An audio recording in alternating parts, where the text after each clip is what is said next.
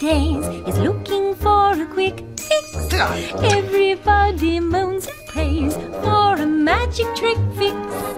Cast your spell, wave your wand, make my wish come true. But they seldom look beyond, to then what will they do?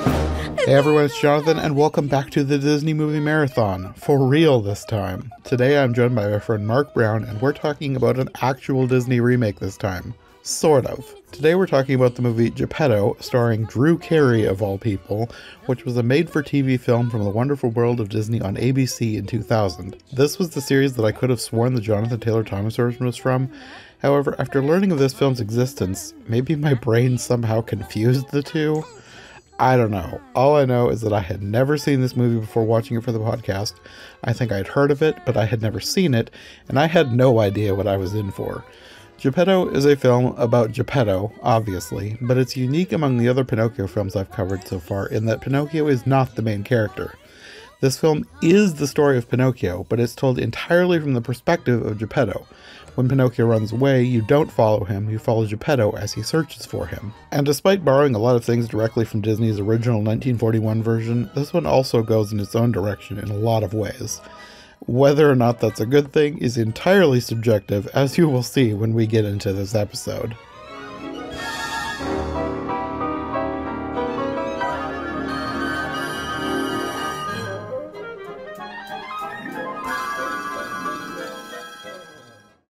Okay. What was this movie?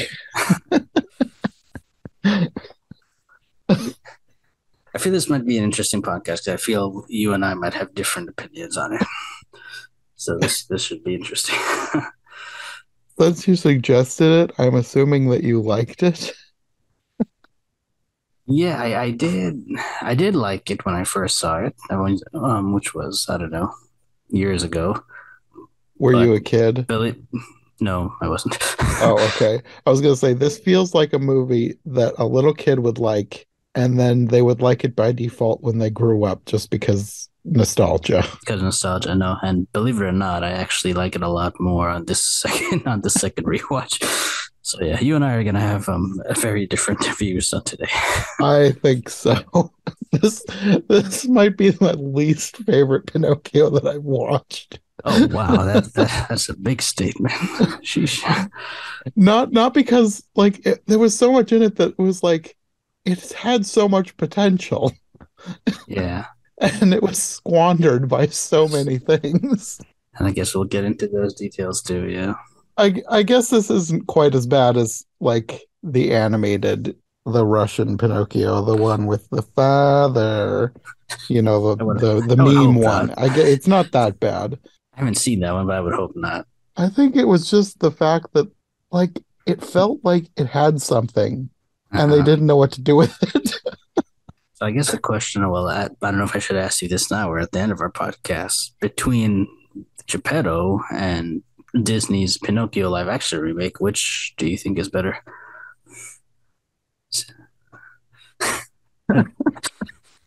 The fact that I have to stop and think. That's just tell you something. Yeah, folks, if you're listening, this is going to be a very interesting podcast today. I guess this one is better because, like I said, it felt like they had something. Mm. Like if I had to rewatch one, I would choose this one. Okay. But Drew Carey was they needed somebody else. I like Drew Carey. He was wrong for this part. He felt so out of place. I'm a fan. I enjoy the movie and the cast, including Drew Carey. But I was reading online. I don't know how true this is, but originally this was supposed to be a comeback film not a comeback, but a reuniting between Julie Andrews and Dick Van Dyke. I read Dick that. Van Dyke was going to be Geppetto, and Julie Andrews, I guess, was going to be the fairy. And that would have been amazing. Exactly. I have no problem with Julia Louis-Dreyfus or Drew Carey, but yeah, I will agree that is a big downgrade. Yeah. Van Dyke and Julie Andrews to Drew Carey and Julia Louis-Dreyfus. When I read that, I was like, oh wow, this could have been so good. Because Hmm. like I didn't love all of the music, but it was like it had potential, like most of the rest of the movie. It had potential. And it was just I think the performances of the music is what I didn't care for. Drew Carey was just he was so flat. He didn't feel like he was delivering any of his lines with any real conviction. Like he didn't feel real. He, this felt like it was a parody of Pinocchio that wasn't funny. And I guess I'm trying to think besides like his Drew Carey show and Whose Lines Is It Anyway. Drew Carey doesn't really act a lot in No, and anything. Like the only other thing I I can think think I've of is discovered why. robots. Poor guy. I like Besides, him. Like yeah, I like him in Whose Line Is It Anyway? He's uh-huh. hilarious. That show is a great idea. Like all Yes. those comedians are great together, Hmm. but it somehow does not translate well into a fairy tale. And maybe this was supposed to be something like that, like it was supposed to be hilarious, but I I don't know. I Like don't know. I couldn't figure out what it was supposed to be. Like, was it I supposed to be sincere? Because it didn't feel sincere, but it also didn't feel funny. I don't think it was meant to be funny or parody at all. I think it was meant to be sincere and touching. But I guess that didn't that didn't show its showcase its potential to everybody. But I guess had you heard of this film before I mentioned it or no? I had heard the title, but I didn't Okay. know anything about it other than Drew Carey was in it. I don't think I even knew that Julie Louis-Dreyfus was in it until I started looking into it for this podcast. I think the way I discovered about it was like you. I'm a big fan of Whose Line Is It Anyway? Both the original British version and the original American version with Drew Carey.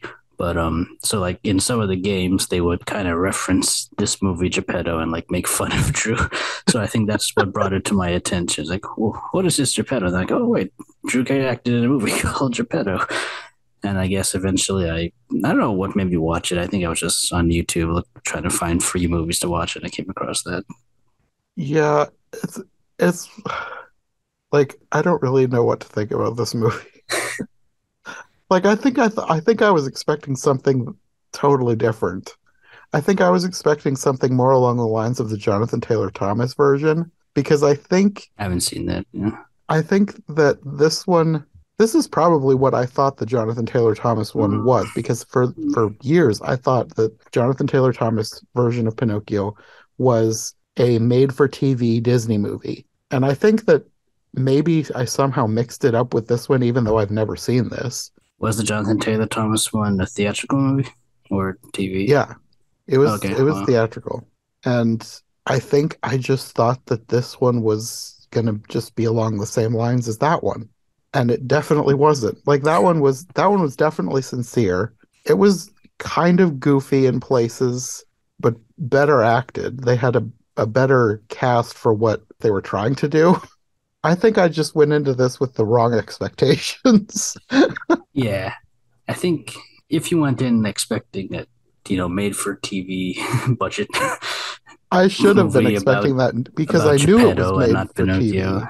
yeah, maybe you liked it better. But I don't think you're in the minority. I think a lot of people do agree with you that it's generally not well liked or well remembered, or people who do like it for nostalgia. But like I'm on the other fence. Like I sincerely think this is way better than Robert Zemeckis' version.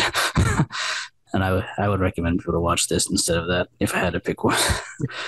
Well, I guess I suppose I would too.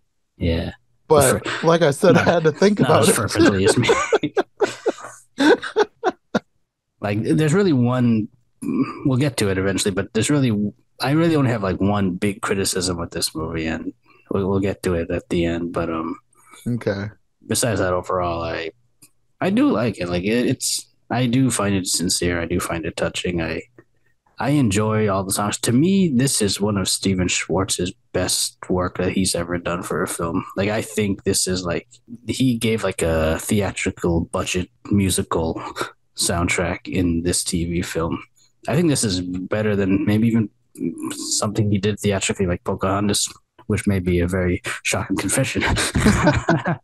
I don't think I would go that far. I do think that the soundtrack is probably the standout thing of this. It just needed a better cast to sing it. Okay, yeah, maybe I can go left, but I do think, I love the lyrics. I think this is some of the best lyrics I've ever heard from Steven Schwartz in a long time. There I mean, were not some great not a long time, lyrics. but There were some great yes. lyrics, yeah. Mhm. I think maybe that's, like you said, I would agree with you. That's the biggest, best thing of this movie is its music and lyrics. I did find it interesting, though, that, well, I think that I'm not alone in that opinion because apparently they've taken this and turned it into a stage musical. Correct. Yeah. So other people apparently liked the soundtrack enough to divorce it from the movie Yeah. and turn it into another thing. I think they changed the name. I think it's called like My Son Pinocchio or something like that. Something like that. Let me look it up. Yeah. Disney's My Son Pinocchio, Geppetto's musical tale. Yeah. That just rolls off the tongue. Yeah, they should have just gone with My Son Pinocchio. Yeah. It would have been a lot better. I will give Drew Carey props because he did take singing lessons for this movie, and I will say I think he did the best he could singing the songs that he had to sing. I would say that. I could tell he was doing the best he could. I guess that doesn't say too much first, depending on how you're looking at it. He wasn't bad. No, He's just not he's not cut out for a full-on musical. I guess I would say his singing impressed me. It was better than what I thought it would be. Okay, I guess I could go with that. Yeah. This is going to be such a divided podcast to our listeners. Put in the comments below hashtag Team Jonathan and hashtag Team Mark. Which side do you agree with? And I guess this was around the same time I guess he was filming Who's Line, because like he did some singing games in Who's Line, and you could tell that his singing was as good there as it was here too. Which again, make of that what you will. Apparently it was also the same time as he was doing the Drew Carey show, because apparently there was an episode with Pinocchio in a cameo. Like they did like promote the film or something. Sort of. Apparently they would occasionally do some kind of a hidden things episode. Like the episode is called What's Wrong with This Episode 3. So they would hide things in the episode for people to find, and just weird things would happen. And at one point Pinocchio came in and there was like a little scene between the two briefly. Like it was a brief cameo. Mm-hmm. Drew Carey was a busy man in the 90s. Yeah. Now he has the prices right. He's set for life. Yes. I thought it was also interesting too, the kid who plays Pinocchio, Seth Adkins, between this movie and his cameo on the Drew Carey show, and he had one other role as Pinocchio. He apparently played Pinocchio in one of the Kingdom Hearts games. I think I read that too, yeah. Which I thought was interesting. Yeah, I guess Pinocchio is not a character that Disney showcases much in any sort of medium at the moment. So I guess there is no current voice of the Pinocchio character. So I guess might as well use him since he was around the same time. Yeah, or maybe they were hoping this film would be a hit. I mean, I would assume that they were wanting that. Yeah, I guess. But with the fact that it's not even on Disney Plus, makes me think that even they realize that it could have been better. Or they probably just don't even remember this film. just we did a what with Drew Carey? You've been working too many long hours, Hank. So what do you think of the cast besides Drew, I guess? Most of them were fine. Yeah. And that's probably the best I can say about most of them. I don't think there was anyone that really stood out as amazing. Some were maybe better than average. Mm-hmm.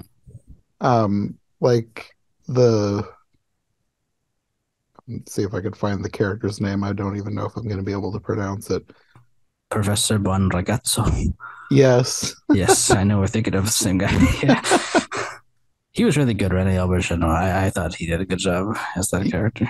Yes, he was good. I guess the guy, the coachman or the ringmaster, whatever, played by Usher, he was good in his part too. It was weird, but Yeah, good. he doesn't. I don't think. I don't remember. Did he have any speaking lines, or was it just a song? It might have just been a song.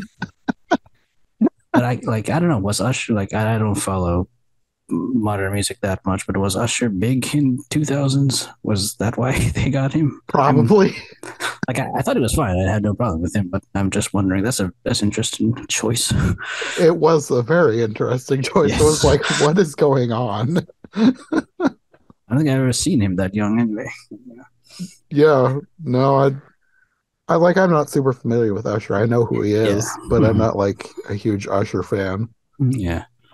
I like Brent Spiner a lot as Stromboli. Yeah, he was fine, but also again very weird.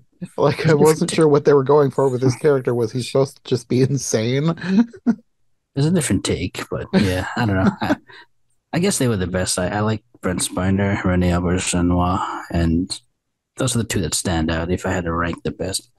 I guess Julia Louis-Dreyfus, like, I guess to me, if I had to pick the worst cast, it would probably be her. I don't feel there was anything about her Blue Fairy character that was like something special that she had to bring to the character or anything. The only thing that she brought to the character was herself. It was a weird take on the character. Like, I guess it was fine for what it was supposed to be, but like, why did she have an accent and literally nobody else other than the bad guy had an accent? Like, yeah. That was a weird choice. And the way she talked beyond just the accent just seemed kind of weird. I think she was supposed to be doing an impression of the original Blue Fairy from the Disney film. Maybe. But she wasn't doing a very good job of it. Very good impression. That's this movie. They're trying their best, but it's not that good. Yeah. I guess Seth Adkins, I guess I wasn't that impressed with him. He's a kid, so I mean, I can't.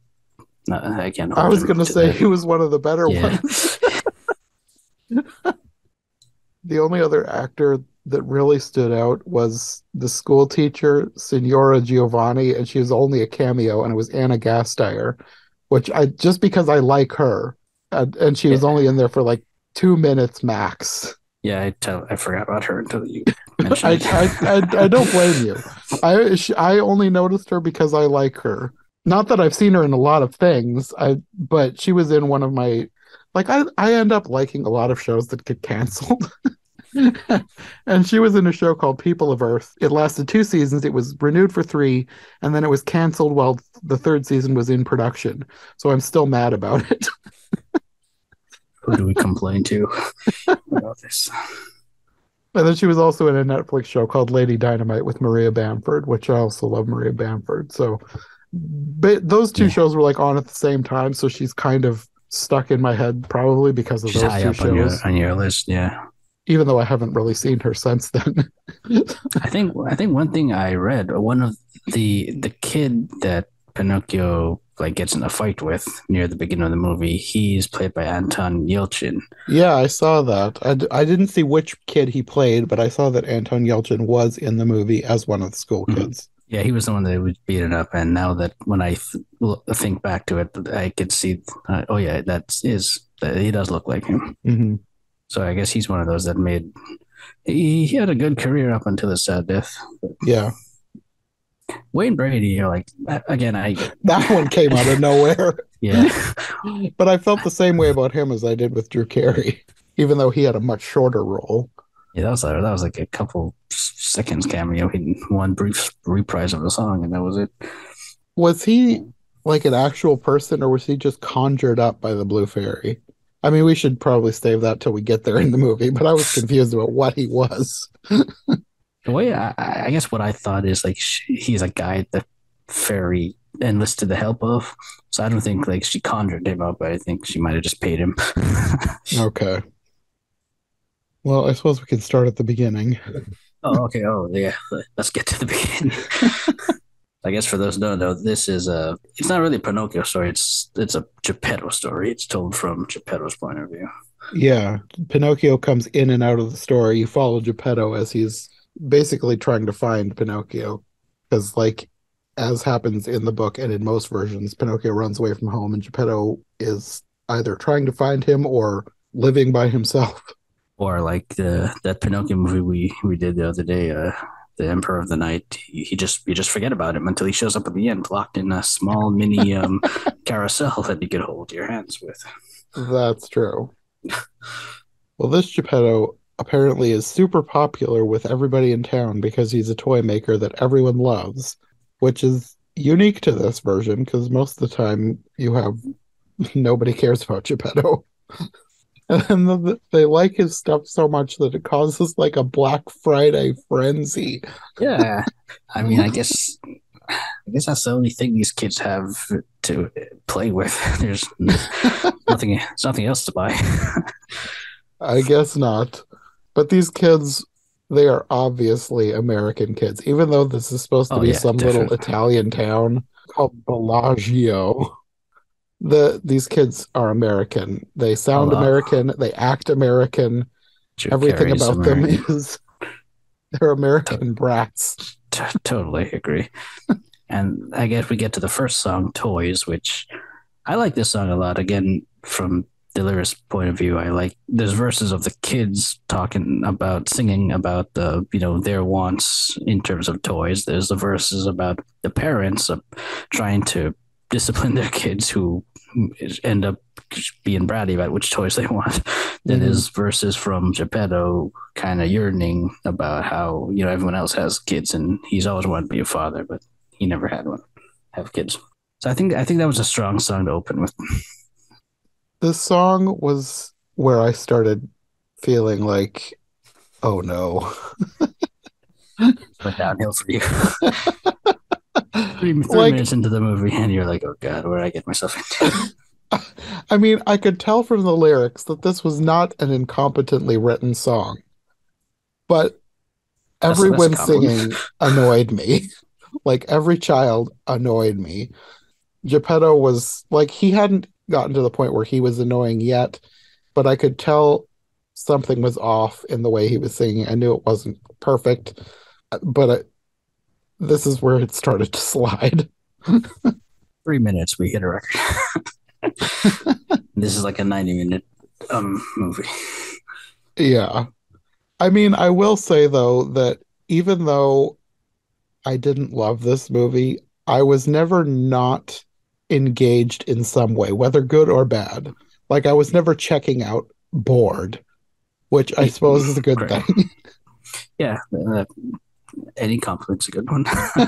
uh, yeah, it's not a film you can get bored at, nor do I think it's a film where it's like anyone would find it so bad they're just gonna walk away and do something else. I think that this would could be a candidate, depending on the person, for something that they would call so bad it's good. Okay. I don't know that I would agree with that, but I could definitely see some people enjoying it in that regard, just because there's so many bizarre things that happen in this movie, so many bizarre choices for actors. I think one of the things that stood out to me in this scene probably was the fact that everyone had an American accent, and like the scene with the kids, though there's one kid who wants whatever's under the blanket, which turns out to be Yeah. Pinocchio. And then once she's gone, Geppetto starts talking to this puppet and singing to it like it's a real kid. And maybe it was Drew Carey, maybe it's the American accent, but I was like, I feel like I would be feeling different feelings if there was like a European accent here. It would feel more authentic. The fact that it was an American accent just makes it seem like he's a crazy guy singing to this puppet. Old Drew's off again. That's not in the script. I guess I went in expecting like even the first time I watched this movie, I wasn't expecting to hear European accents. So them being American accents, it was just like I don't know. I just kind of expected it, I guess.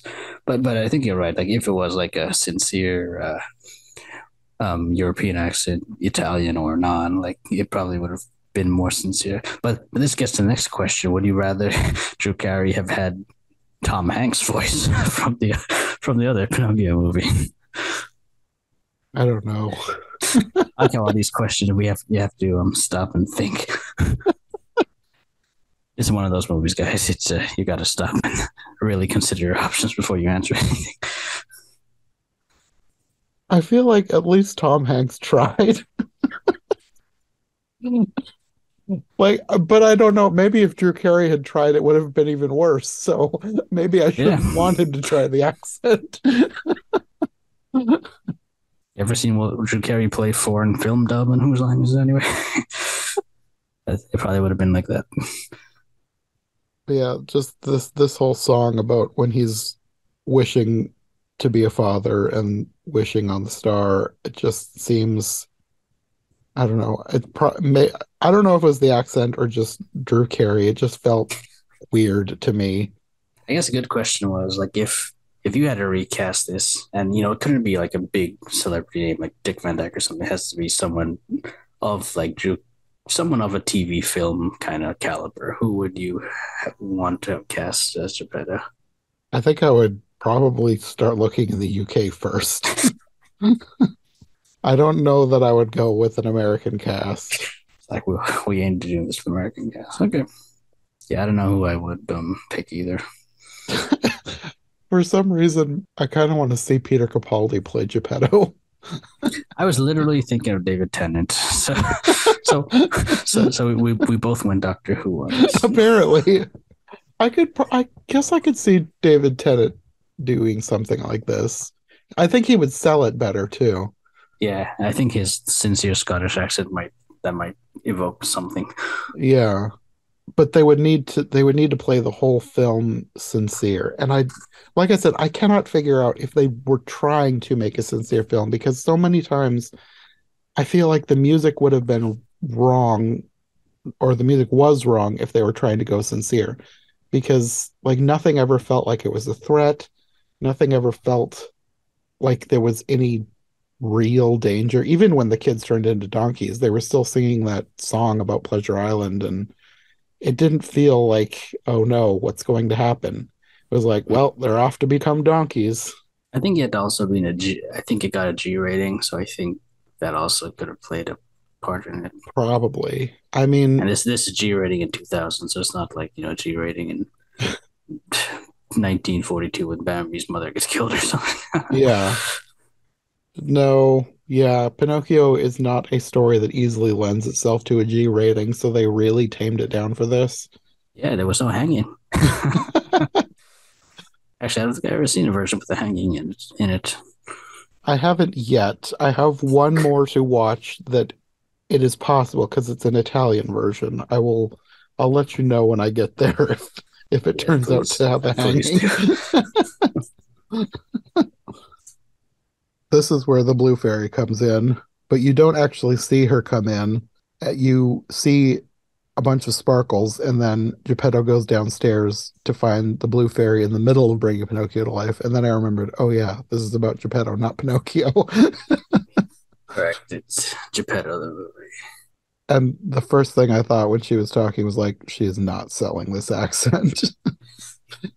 Like, I don't know what did the director tell her to do?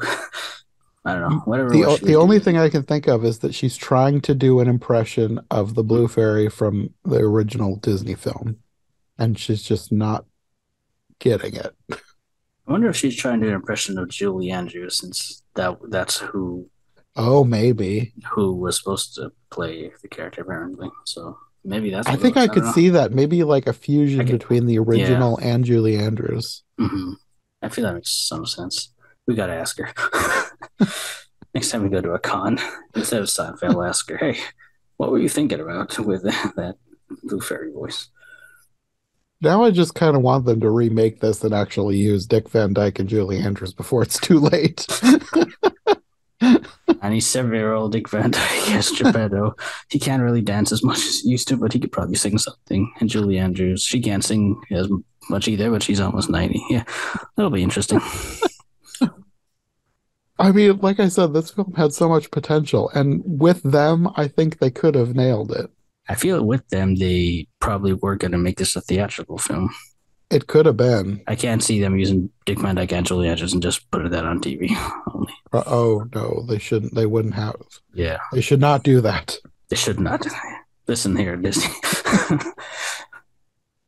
But yeah, at this point, she's brought him to life, and I was thinking the kid playing Pinocchio is selling his role better than anyone so far. I guess that's where we differ. No offense, kid, if you're watching. Well, he's not a kid anymore, but no offense.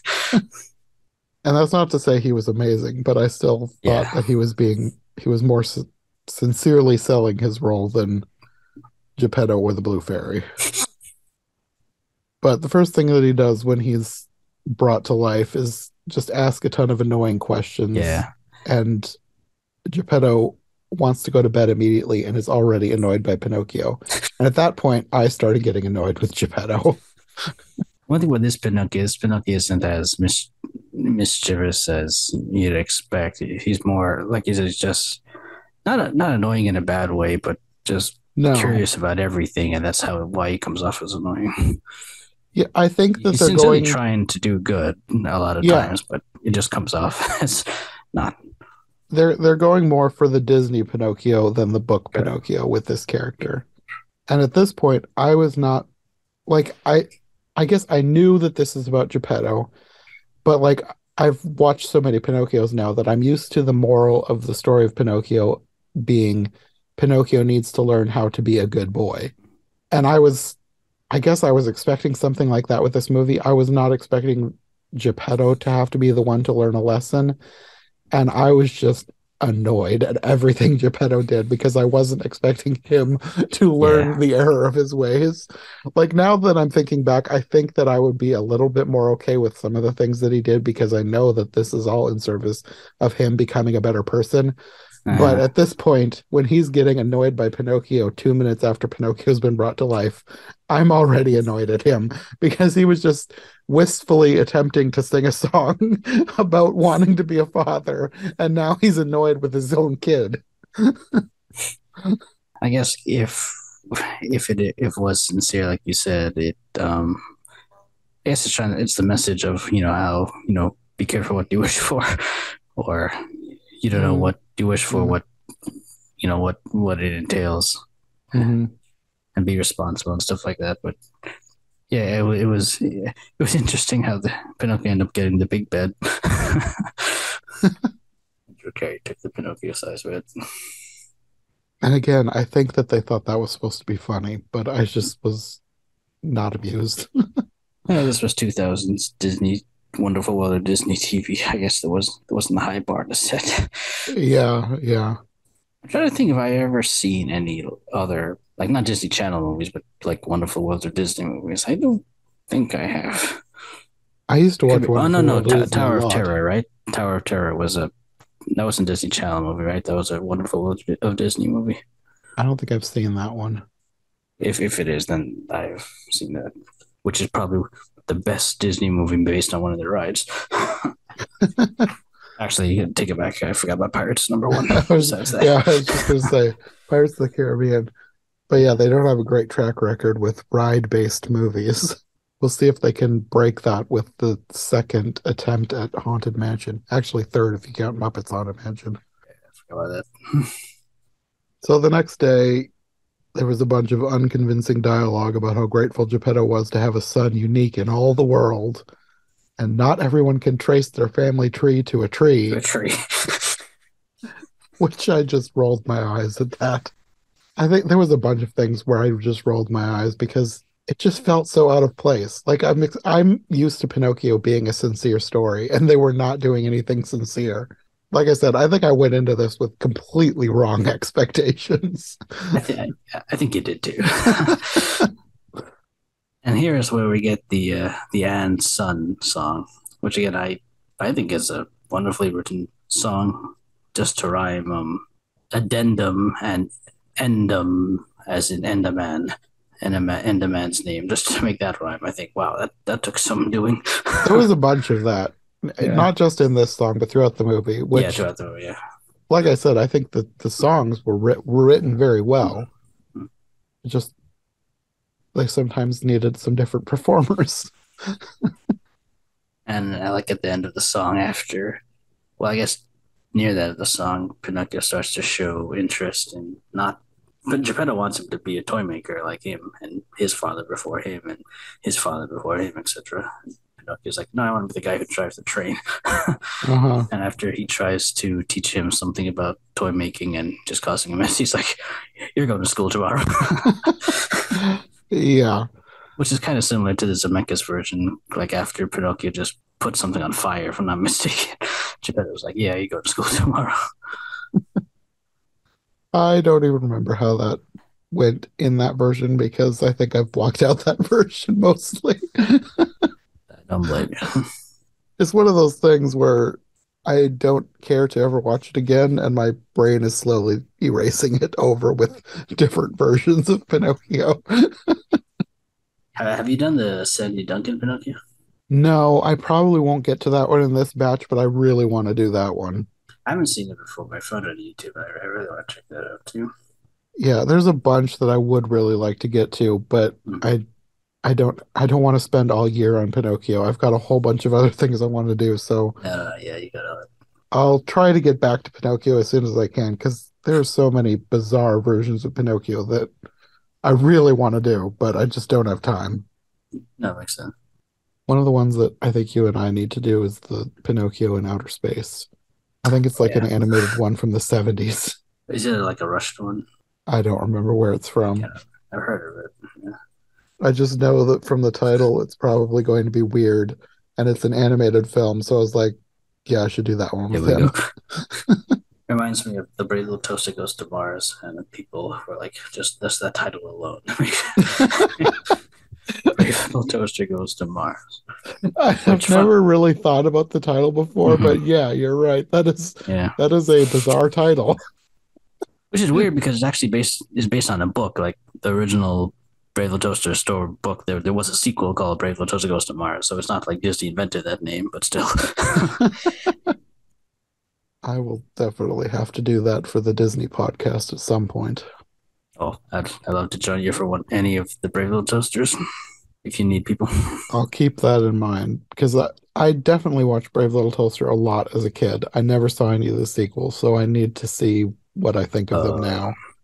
I have not watched Brave Little Toaster since I was a kid, probably not since even the age of 10. So it's been a long time. it's been a long time for me too. Probably not that long, but still pretty long, at least 10, 15 years. That one will be interesting to revisit. Sorry, back to Pinocchio. So yeah, he gets sent off to school. Geppetto just tells him that he needs to do what all the other kids are doing, which he apparently takes far too literally because he's later working and some kids run to tell him that Pinocchio was fighting. He apparently just annoyed everyone by copying what they did until they started beating him up. Yeah, one kid in particular. Yeah, that was the Anton Yelchin character. Yeah. So he is kicked out of school despite Geppetto's best efforts to flatter the school teacher. That was the character played by Anna Gasteyer. And when they're leaving, she warns him about Pleasure Island, which I thought was weird because, like, do the people in this town know about Pleasure Island and what goes on there? And if so, why don't they shut this down?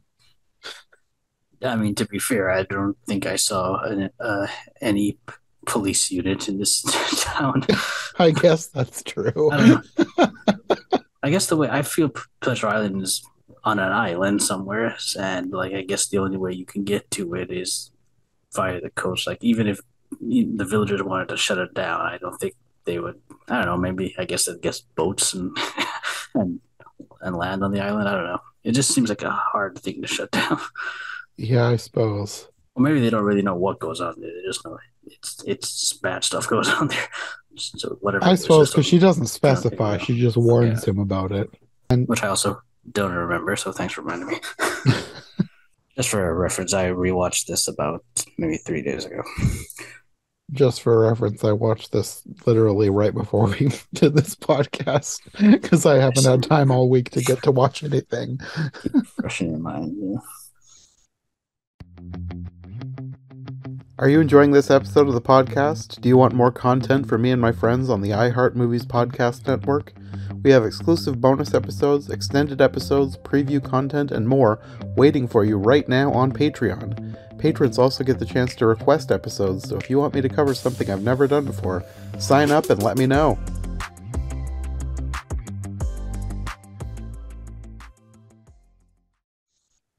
Through here you also meet Stromboli, who is going around trying to get people to come to his apparently terrible puppet show. And he's played by Brent Spiner, who was Data in Star Trek. Mm, That's a different character. totally. But apparently he's done like stage musicals before, so he has that experience. Yeah, he got into the role way more than Drew Carey did. It felt like he was actually trying to sell this role, even though it was weird. And I can't say that I loved the character. I mean, you're not supposed to love Stromboli, but like he didn't feel like a bad guy it's like deliciously evil or anything. He was just kind of an annoying bad guy, but at least he was selling the role. Yeah, he's definitely not as malicious as like the one in the original Disney film. Yeah, and I think He, I wrote that somewhere in my notes. He yeah, doesn't feel dangerous, yeah, whereas he's more just. We'll get to it later, but like he doesn't actually like try to kidnap Pinocchio or anything. He's more like, look, I have a contract, and you got to give him up. yeah, and even if he did, he just doesn't feel like he could do any damage. Yeah, Like the original Stromboli, he was like straight up terrifying. yeah. This is more just like a somewhat corrupt businessman, I guess. Yeah, yeah. And again, I think it also comes to the music because like there was no scary music in any of this. I think that could have helped at least somewhat in some of these scenes. It just never felt like there was any sort of a threat happening anytime. I think the only music I found kind of eerie was the very last line of Pleasure Island. I'll get to it when Usher just kind of sings that line Oh yeah, very slowly to Geppetto, and then it yeah. cuts. But besides that, but in terms of Stromboli, he has a song "Bravo Stromboli," which again I love. This used to be my favorite song when I first watched it. Now I don't know what my favorite song is, but I think in this song you could see Brent Spiner's singing capabilities. He holds some notes for a very long time in that Hmm. movie, in that song. Geppetto ends up scolding Pinocchio all the way home. Never really explains why what he did was wrong. Eventually makes him cry and then tries to bribe him to stop crying and then just straight up yells at him. And then at that point, I was like, he's a lost cause. I do not care about this Geppetto at all. Pinocchio gets sent to his room. He accidentally breaks something. He lies about it and his nose grows. Geppetto doesn't seem fazed by this at all, which I thought was weird. And he yells at him some more. And then Pinocchio tells him that he bet Stromboli wouldn't yell at his son, so he tells him to go live with Stromboli then. And then at some point, his nose just goes back to normal size for no reason, which I thought was weird. Another thing that stood out to me is, like you say about how Drew Carey's not phased by Pinocchio's nose growing. I felt like the villagers, or particularly Stromboli, like the first time he sees Pinocchio, he's like, "Oh, he's made of wood." Like it doesn't phase him either. But when I'm trying to think of the old Disney movie, like when Honest John sees Pinocchio for the first time, he's kind of taken aback. He's like, "Wow, a boy made of wood! Like who'd have thunk?" But like this movie, everyone Mm-hmm. just kind of, "Oh, boy made of wood, cool. Yeah, I see you got a son, Geppetto. Yeah, cool." And This it's just kind of accepted. that reminds me of the Jonathan Taylor Thomas version because Mm. like with that one, I felt like it was weird that people weren't really giving him a second thought, but I think it helped or maybe hurt. I don't know. The fact that that movie was definitely played straight. It was definitely supposed to be sincere. And I think that that's why I felt it was weird in that one when nobody really seemed phased. Like I think also maybe they were thinking that he just was a really advanced toy in that one. And with In this the one, Jonathan Taylor Thomas one. yes. Okay.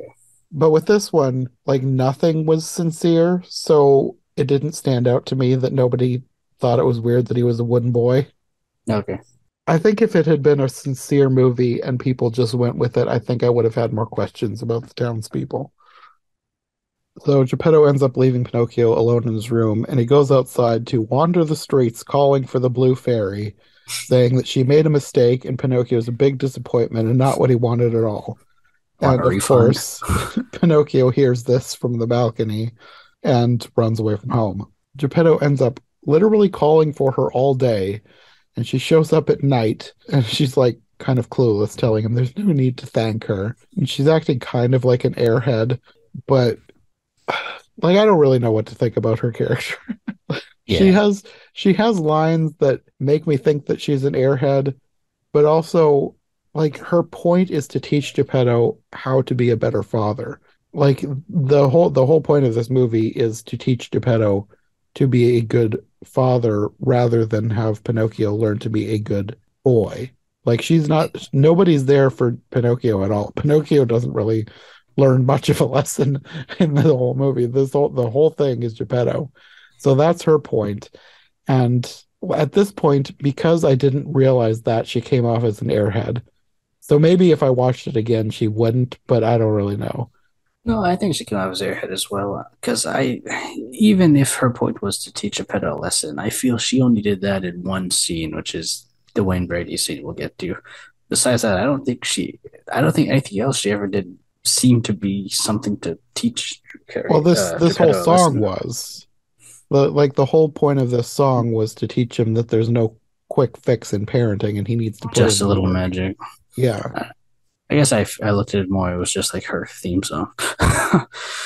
I mean, it sort of is, but she's Yeah. singing to him about he needs to learn how to be a better parent. Mm. Because like, this was my least favorite song, so I didn't really pay that much attention to it. you know, well, like at the end, she tells him that she's not going to fix what's not broken. And basically, he just needs to learn how to be a better parent. But this song actually had some lyrics that I liked enough to write down and take note of. Okay. When Drew Carey says, "Don't take this as ingratitude, but you really have an attitude." I liked that line. So he heads home and he finds a note from Pinocchio telling him he's going off to Stromboli's. And at this point, again, I'm like, Geppetto's a lost cause because he thinks that this is for the best. It's like my son ran away from home. Oh well, maybe it's for the best. He's like, he'll be happy, I'll be happy. It's all good. Yeah. So he decides if he's going to live with Stromboli, he'll need his toys. So he gathers up some stuff and heads off to his puppet show. And this is where you have the most direct reference to the original with Pinocchio Yeah. singing, I've got no strings. And everybody loves him. You have kids exclaiming about how great he is, parents gushing about how great this father and son duo are because they think Pinocchio is Stromboli's son Yeah. for some reason. And then you have a scene where Stromboli has him locked in a cage and yells at him, which is true to the original Disney version, but there's like I said, there's no threat here. Like I did not get any sort of, I don't know, Yeah. chills like you Or would. Like danger from him. Stromboli Yeah. in the original version is a scary guy. Like you would not want to meet this person. This Stromboli is a doofus. Yeah. Yeah. I agree. This Stromboli is not, he's not the dangerous villain, Yeah. menacing villain. But Geppetto wants to talk to Stromboli. He wants to see Pinocchio, wants to give him his toys, but Stromboli tells him that Pinocchio was only there for one show. He went off to make a name for himself in the next city. Yeah. So he sends Geppetto off in the wrong direction and then goes back to Pinocchio, only to find out that he's escaped somehow. And then he has this telescope and he sees Pinocchio running across a field after the stagecoach to Pleasure Island. So like, we're really getting through this story quick. Yeah. I didn't even realize that until you mentioned it. So he's freaking out. He starts blaming his puppets. And this is where I'm like, this guy is a little off his rocker. He's like arguing with his puppets, telling him that they should have been watching Pinocchio. He's like abusing them. And then he's singing this song as he's packing to go after the coach. And Yeah, this is what Bravo Stromboli is. Yeah. the puppets are like coming to life. So I think that he's just supposed to be crazy. I think half of this is happening in his imagination. It's like Quasimodo and the gargoyles, maybe. I haven't actually seen that one yet. Is that what happens? Are the gargoyles not alive? I Oh, you thought they haven't seen the were. Hunch? Okay, I shouldn't say anything, but there's a big debate about whether or not the gargoyles are alive in Disney's Hunchback, or are they figments of Quasimodo's imagination. Okay. I No, mean, that's like from the studio perspective, they're alive, but okay. are they? The Hunchback of Notre Dame is one of like five movies that I have or have not seen From the canon. until I've just been saving them until I get to them in the podcast because I was Okay, okay. like at one point I was planning on watching them, but then once I started the Disney podcast, I was like, I should Yeah, just just wait wait. and Yeah. watch them before I do the podcast episodes on them. What are the other four? Home on the Range, Ah, the 2011 Winnie the Pooh, okay. Black Cauldron. Oh, okay. I might have seen the others because I know that I hadn't seen all of the package films before I watched them. Mhm. Like I'd seen Now, parts now of you them. have. Yeah. So I think that might have been it. So I think there's Okay. four left. Interesting. I'd have to go through the list to make sure, but I think it's just those four left now. Mm-hmm. Okay. So while Stromboli is apparently going crazy, Geppetto is searching for Pinocchio and he runs into the Blue Fairy again. And he blames everything on Pinocchio, says it's his fault for not wanting to get into the family business. Yeah. And says something like that he should want to be like me. She says, "Why? Because you're such a prize." He says, "Well, I'm not talking to you anymore." I remember that line. That was funny. So there's a reprise of Just Because It's Magic. And Again. this is where I was starting to get confused as to what exactly was going on because she says something like he needs more magic. And then she sends like this stream of sparkles out in front of him. And I wasn't really sure what happened. But after this, he runs into Lizarno, who is played by Oh, Wayne Brady. And he's a terrible magician who has accidentally tied himself up. So Geppetto helps set him free. And then he starts doing a bunch of terrible tricks, almost sets him on fire, almost shoots him with an arrow. And he has this conversation where Geppetto learns that he likes making toys and he thinks that he should be a great toy maker instead of doing all these terrible tricks. But apparently his dad wants him to be a magician, so he has to do that so he doesn't disappoint his father. Which, of course, this is all way too on the nose. And you later find out that the Blue Fairy must have put him up to this. I'm not sure if she magicked him into doing this or what. Like, now that you mentioned about her, sending the magic sparkle down the road, now I'm probably leaning towards he might have been conjured up. yeah, I don't know, because then they have a little scene together after Geppetto's gone off to tell Yeah. Pinocchio he doesn't have to be a toy maker anymore. And he says something like, "Did I do a good job?" or something to her. So I don't know. And they get a toys reprise because you can't have Wayne Brady and not have him singing. Yes. Which is, again, as a Who's Line fan, it's so weird to see Drew Carey and Wayne Brady together, and it's not Who's Line. It felt like they wanted it to be some sort of a Who's Line reunion, but then, like, why is it only them? You couldn't get the others. Ryan Stiles was busy. Colin Murphy couldn't make it. They needed the other guys. I guess that's my question. Why? What made Drew Carey? What they decided Drew Carey to play Geppetto? The only thing I could think of is just because ABC was where the Drew Carey show was on already. So I don't know. And I think Who's Line was on ABC as well. Probably. That's the only thing I could I think mean, of. leave it to corporate synergy. I can't hear and I can't picture anyone saying, Drew Carey, he put in the best audition tape. Yeah, I don't think so. Like, even if I don't think he would have won this with an audition. Yeah. It had to have been a corporate synergy thing. Mm-hmm. And after this, you get a really bizarre scene.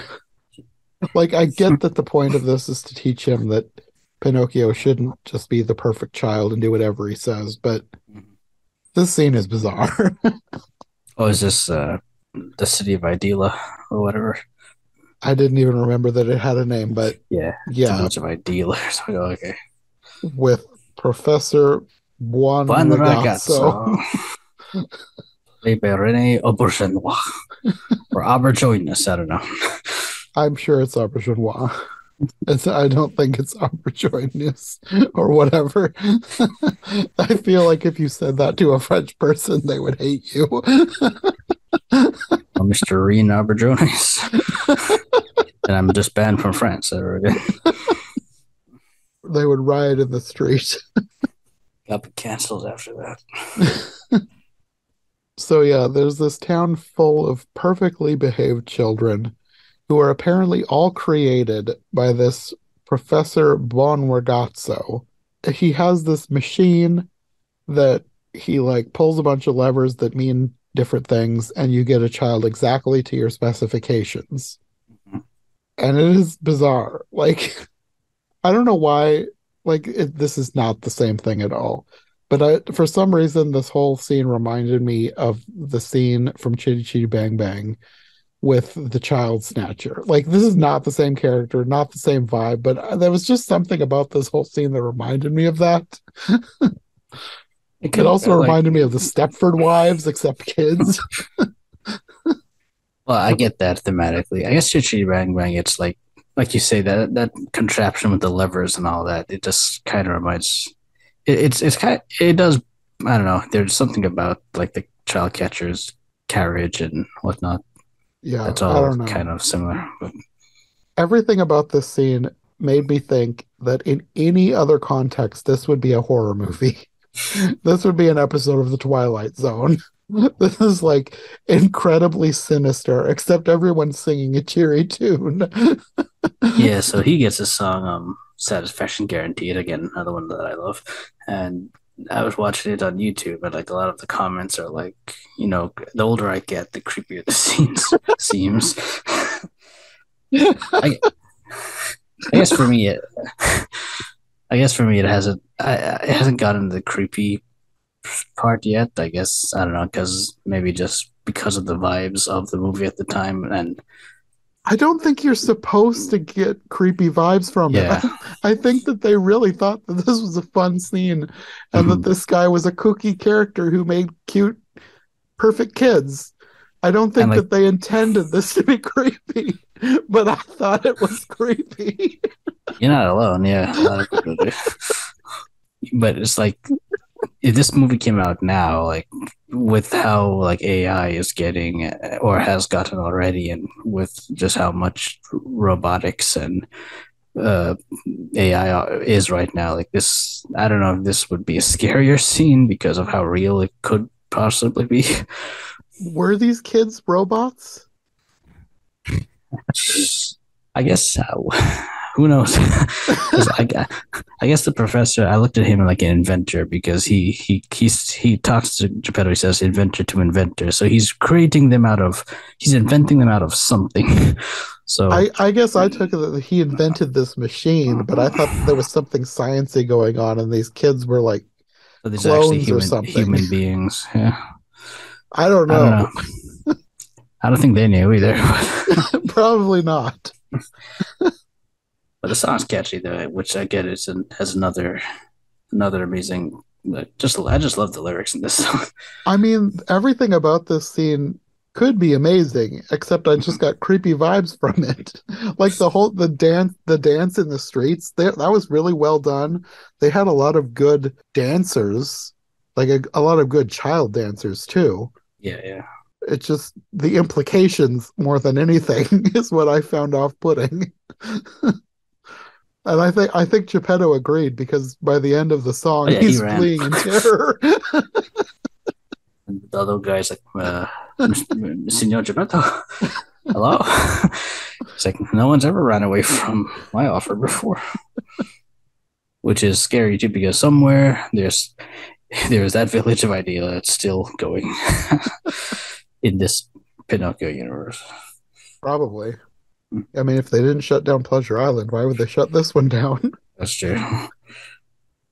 So once Geppetto has gotten out of there, the Blue Fairy appears again, who it seems like she really wants to say, I told you so, but she's also there to point him towards Pleasure Island. She shows him a video, but it's not a video. It's like a magic portal thing. We didn't have any fancy iPhones back then. She shows him Stromboli talking about chaining up Pinocchio and points him in the direction of Pleasure Island because he was going in the wrong direction. Which again, it just reminds me like so Drew Carey, Geppetto has been walking for so long in this direction, looking for Pinocchio, and it's just been the wrong direction the whole time. Apparently. And this is where you get Pleasure Island with the coachman character, or I guess in this version is the ringmaster, played by Usher. For some reason. Yeah, it was a weird choice. But I mean, there were so many weird choices in this movie. This doesn't seem like one of the worst ones, so we'll go with it.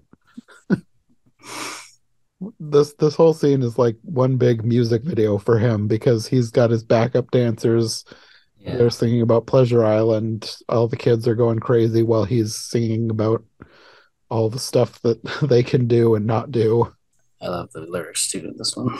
Yeah, the lyrics on pretty much all the songs were good. Yeah. Like I said, it's the writing wasn't the problem. Performing. Yeah, and even though I wouldn't say that this is bad, but I still feel like why Usher? I don't know. Like it's not bad, but it's just this is why, yeah. Bizarre. Like, yeah, you and me aren't that big on Usher, but so the only thing we could think of is did he just have a very popular song in 2000? He might have. I mean, maybe he had some sort of deal with ABC and it was more corporate synergy. Who knows? Corporate Synergy, the movie. Geppetto finds Pinocchio here, but he doesn't want anything to do with him because of what he'd overheard earlier. Yeah. And Stromboli also finds him, but he gets ejected by a bunch of stilt walker clowns. I feel like that could cause some fears for people who already hate clowns. They're clowns, but taller. Tall, towering clowns that they could pick you up like a little doll. Run after you and toss you out.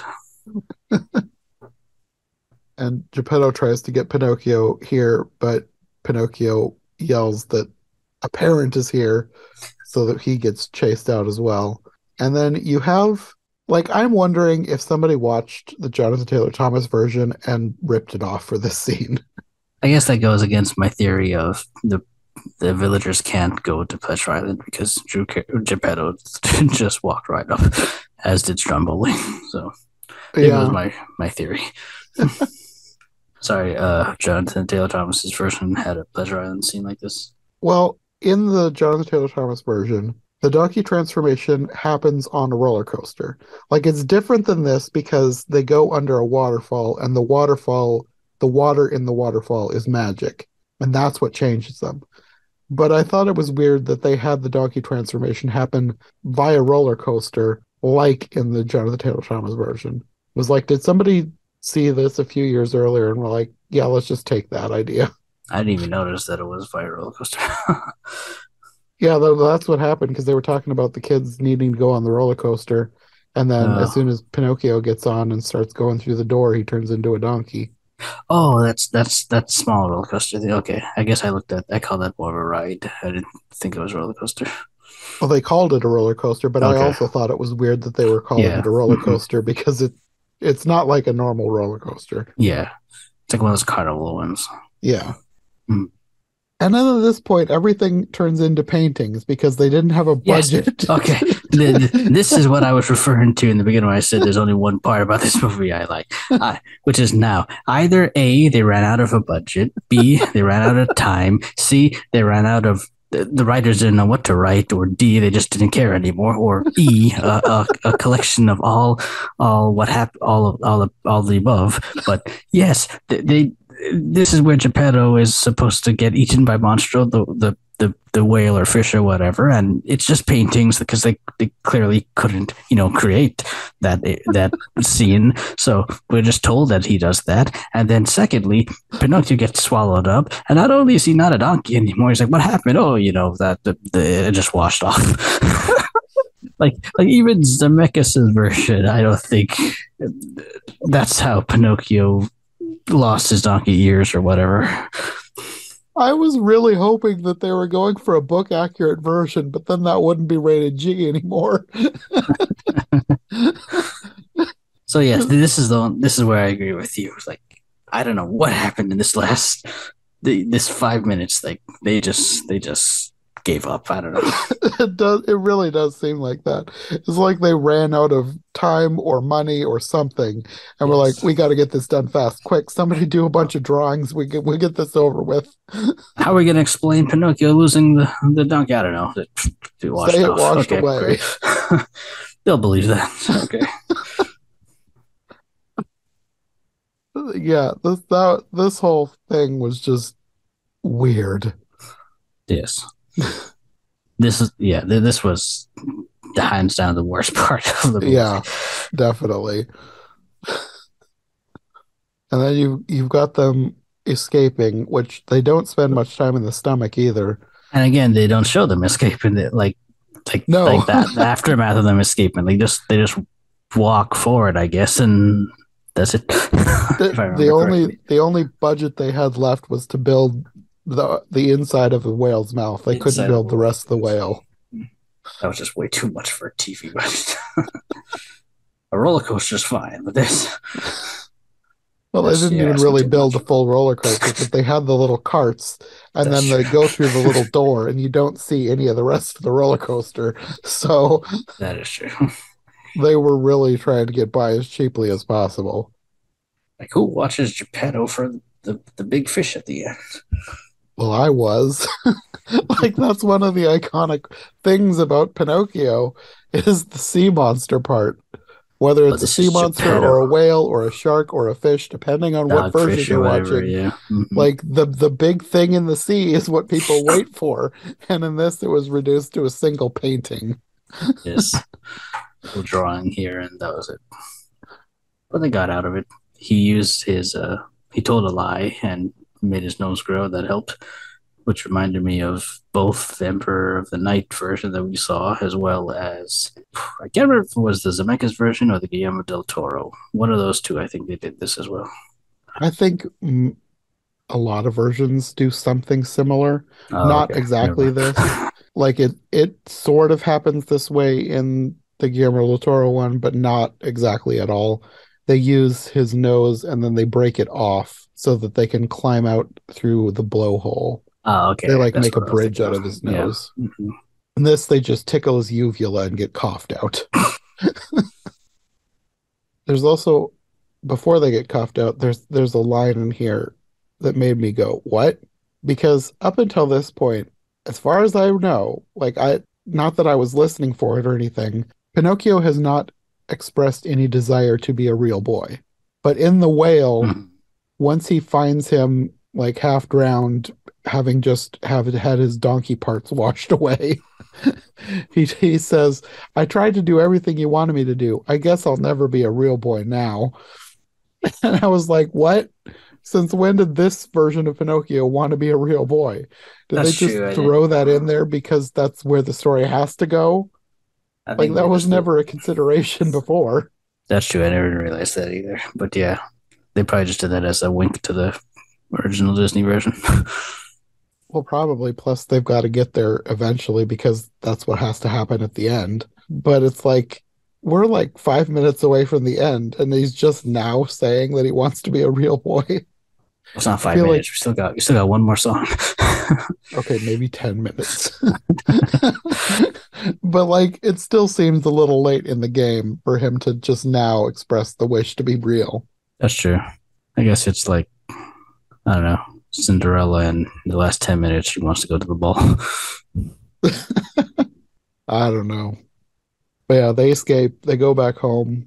I don't know how far away they are, but they walk back home apparently the same night. And Geppetto basically says, "You're the best son a father could ever want, even though I'm still made of wood." And he basically just tells him the only thing that matters is what's on the inside. And then there's like a twist ending because Stromboli is waiting for them at home. At this point, I was like, why has Stromboli been a main character for this whole movie? He's literally done nothing. And then I was like, oh, apparently they wanted to save him for a twist ending. I mean, it's a kind of a weak twist, but still. I guess I didn't even consider that was twist ending, but it was just Like Well, they like just usually the story gets rid of like most stories it's not Stromboli. Mangio Mhm. Fuoco is the name of the character in most stories. Okay. But usually he's gotten rid of long before the end. Mhm. He's not somebody who sticks around towards the end. So I just thought it was weird that he stuck Still around there. long enough and now he wants Pinocchio back. Yet we never see Usher again. I mean, that's kind of true to most stories where the coachman gets away with everything. That's true. So he's still off turning kids into donkeys. So yeah, he's refusing to leave without Pinocchio. Geppetto then offers him everything he owns, which he sort of considers. And then they have this schmaltzy song about not wanting to Morning. give up his son. This is probably my second least favorite song in the movie. At this point, I was just like, what is going on with this movie? And then Stromboli just basically straight up tries to kidnap him. And Geppetto starts calling for the Blue Fairy, who this time appears immediately, but tells him that she can't do anything for him because he wasn't listening to her up until now, so whatever. And then Stromboli laughs at him and says even the fairy's on his side. And then she like flicks sparkles in his eyes. It's like, what is this movie? She, she says, just because you have a contract doesn't mean I have to like you. And then she disappears. Contracting reminded me of Peach Dragon with the foster family of the Yeah, main character. Like we got a I bill of sale right here. I think they use that as kind of a plot point in a lot of kids' movies. But Geppetto yells after she's disappeared, if you have 1 ounce of kindness left in you, you'll grant me one last wish. And then he's singing a song talking about if she's not going to give him his son back, he wants to be turned into stone or wood or clay or something. And so she comes back and then just turns Pinocchio into a real boy with a weird cartwheeling special effect that was really dumb. And again, I was just like, what is this movie? Hey, they didn't have the budget. Remember, we couldn't even get the fish. Yeah, yeah. And they spend all the special effects on this scene. The cartwheel took a lot. So now, because Pinocchio's real Stromboli doesn't want him anymore, so she just starts zapping him with sparkles and runs him off. And then she says, what good would it have done to make Pinocchio a real boy if he didn't have a real father to come home to? And then they run to each other and hug and start spinning in the street, and the whole town comes out to sing with them. And then they go back home, and the sign above his shop magically changes to Geppetto and Son. The end. The end. That was Geppetto. That was a weird movie.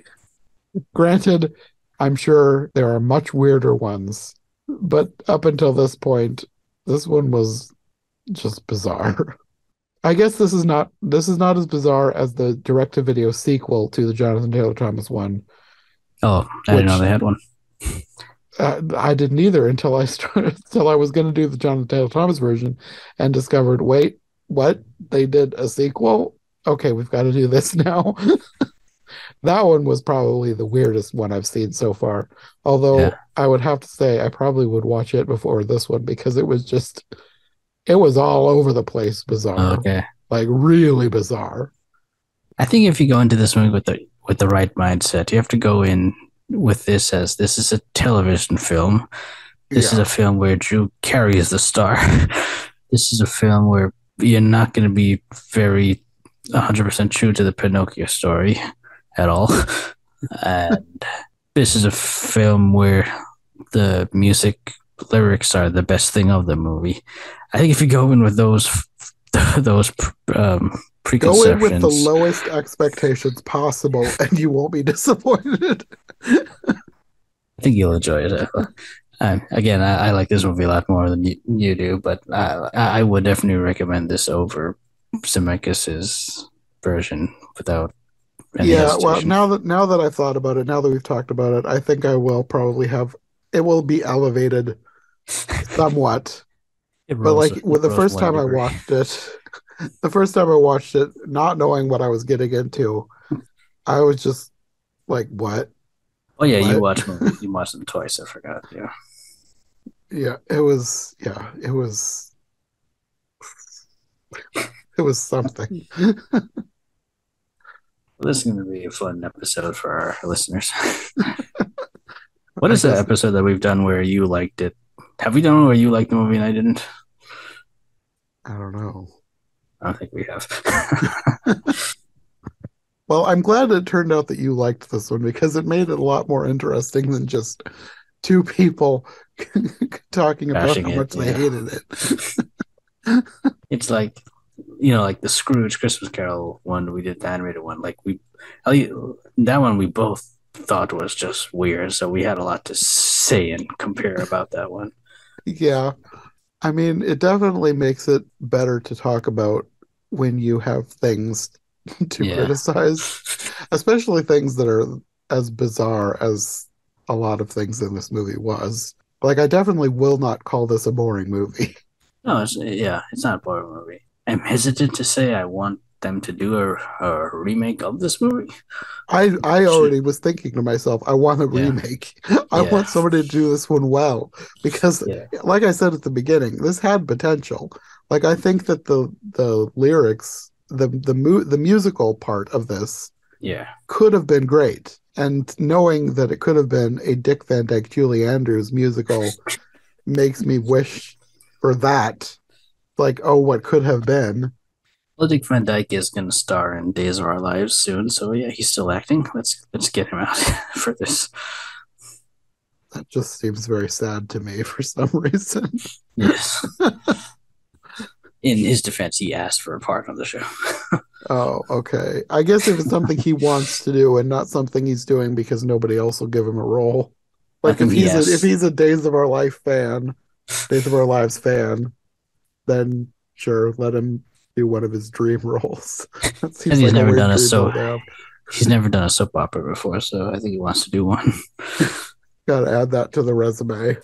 Update his LinkedIn. Extend his IMDb page. Yeah, that was Geppetto, a That was too very bad. strange movie. You would you have watched this had we not done it for the podcast? No, I like it wasn't even a movie that I'd really even. I mean, I sort of knew it existed, Yeah, but if I hadn't have been looking for versions of Pinocchio to do, I don't think it would have even come across my radar as something to watch. But I like because you to. mentioned it, I Yeah, was like, oh yeah, I guess that does exist, and it's Disney, and I've already done the other Disney ones, so we should probably do this too.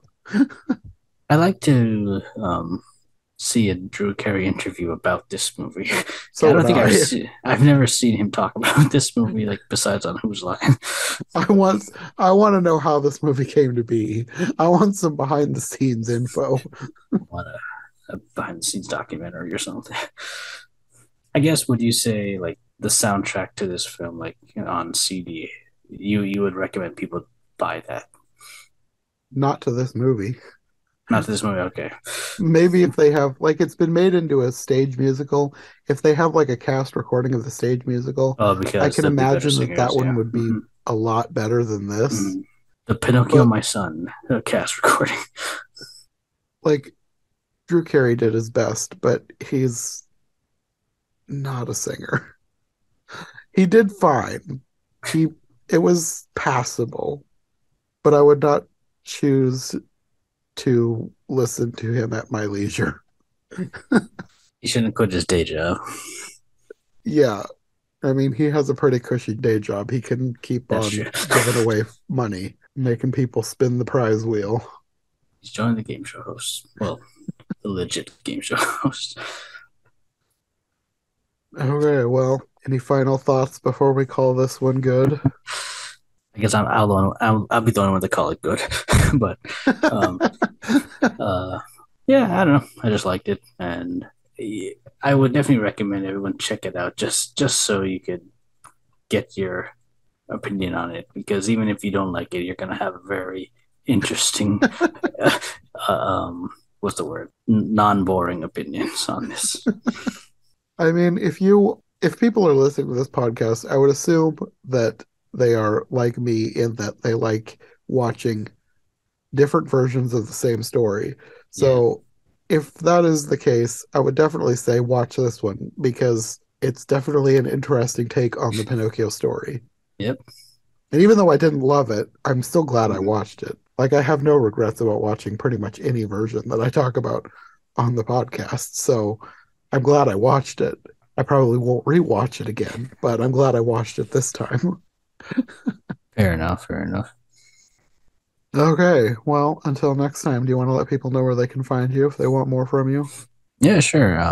You won't find this on any of my blogs because it doesn't meet the criteria for any of them. But I have two blogs: the Animation Commendation at theanimationcommendation.com, where I put like animated film reviews and top 13 lists, and also host my own Who Wants to Be a Millionaire Animation Edition game show.